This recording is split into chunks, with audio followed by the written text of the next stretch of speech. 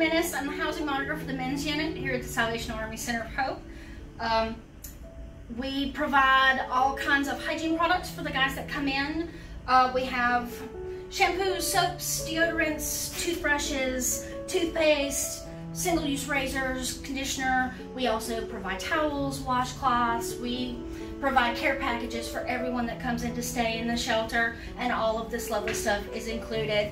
But one of the best things that we add to that care package is a fresh pair of socks.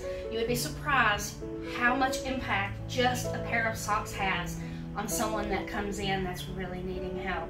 And it is such a relief for so many of the guys that have come into our shelter, that not only do we have a place for them to lay their head and rest, but we also give them the ability to get clean and feel human again.